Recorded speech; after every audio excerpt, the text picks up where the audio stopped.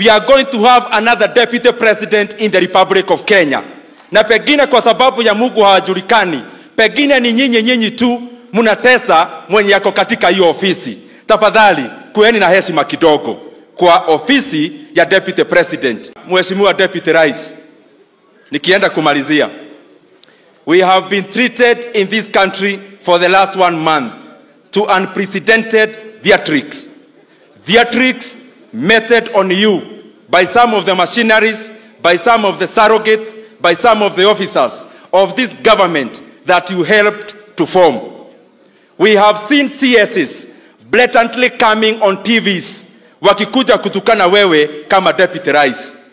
We have also seen total abuse. Wao wanakuja hawaheshimu kiti yako ya kiti ya deputy president. I want to ask all the mandarins on all the officers of this government, tafadhali, hata kama hamuheshimu deputy president, hata kama munaona ni mweusi sana, he is not worthy of your respect.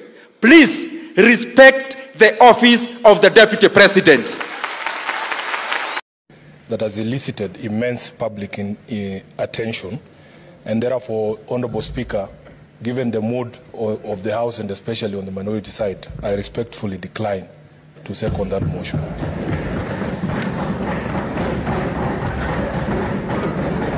Naona venye kumechemuka. Paka Sudi amekuja, unaona Sudi? Akapi? Ndio huyu hapa.